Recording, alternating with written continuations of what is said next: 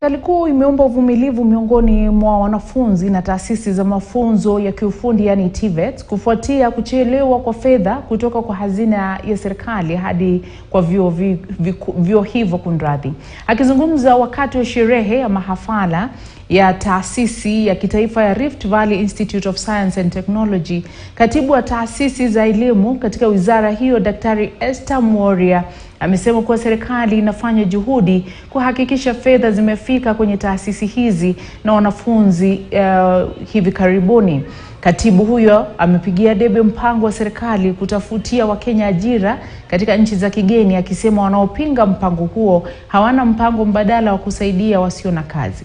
We are going through a difficult period as a country where we would want to roll out and to issue the exchequer so that the students are well funded, but it is not easy right now. There were times when you will have resources. There are times when resources will not be as much as they should be, but this is still our country. We are going nowhere. I wish to take this opportunity to thank the government for upgrading our institution to national polytechnic status.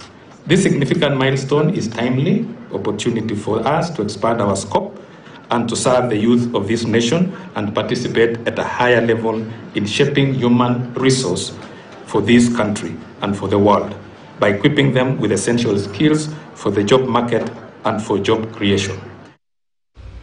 Kanisa Katoliki limeunga mkono hatua ya serikali ya kubadilisha mtindo wa kutuma fedha